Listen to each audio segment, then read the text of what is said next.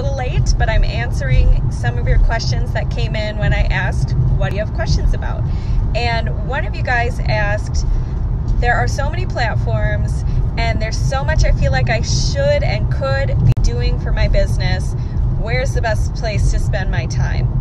And my suggestions, first of all, is to pick 1 to 2 platforms to focus all of your energy on for at least 1 year before you add more to your plate, unless you have a team or a virtual assistant who can help you repurpose.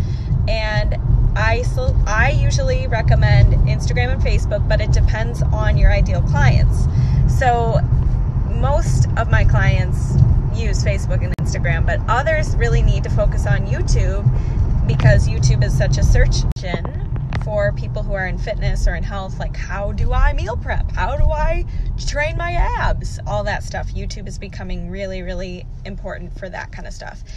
But the other tip that I would share is the best way to really use your time on the social media platforms that you choose is through following up, building personal relationships, and having your strategy planned around booking calls with you and getting really good at strategy calls, assessment calls, nutrition consults, whatever it is that's free that allows you to get to know the client and see how you can best serve the client and lead the client to your program or your coaching.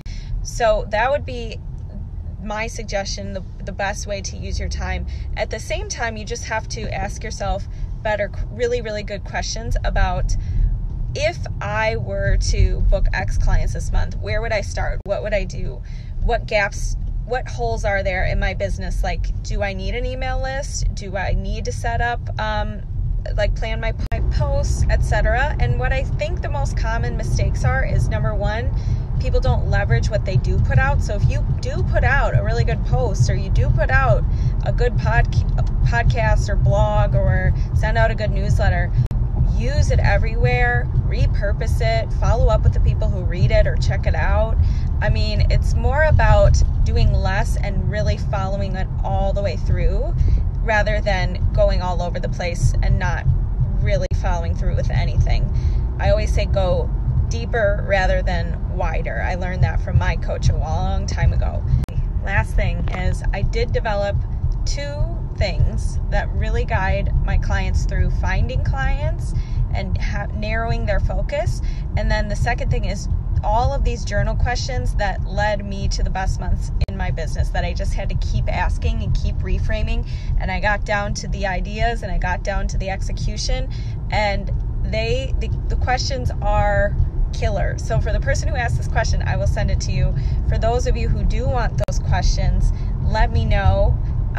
And we can talk more about the group program or private coaching on a free strategy call. I am off. Have a good night.